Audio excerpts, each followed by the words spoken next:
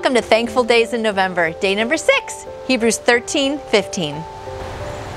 Hebrews 13 verse 15 says, "Through Jesus, therefore, let us continually offer to God a sacrifice of praise, the fruit of lips that confess His name."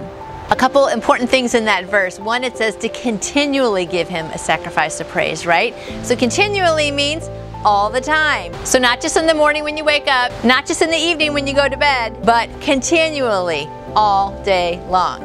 I also love that it says a sacrifice of praise, and that's kind of weird because like sacrifice is usually something that we give up, and then praise is usually like worshiping, right? So it's kind of funny to have those two words, in there together. But what I take away from that is that, we don't just want to praise Him when things are good, right? Sometimes, we get angry at God when things don't go our way, or it seems like He's moved far away, or that He's not listening when we pray. How many of you have prayed and prayed and prayed and prayed for something and it doesn't happen, right? But God always answers our prayers 3 ways: yes, no, and wait. So a lot of times I know I've been in the waiting mode, and during that time it's important to still just keep praising Him for who He is and not for what He does. And then I like this commentary.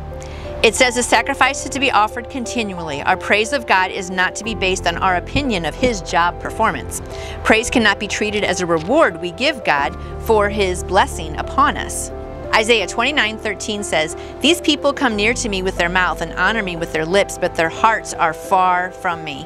Real praise continues regardless of circumstances. It flows continually from a worshiping heart in good times and bad times. Acts 16:23-25.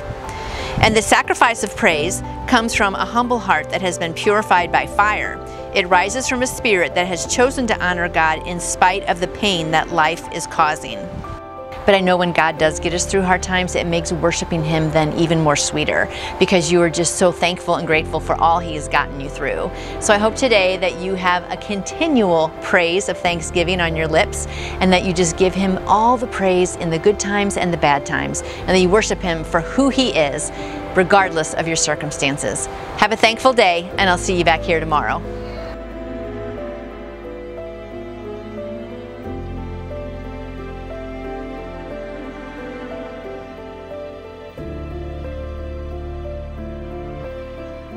And I would love to answer any questions you may have about faith in Jesus. You can contact me through my website, nancyjoytoyou.com. I hope you have a blessed day living for Him.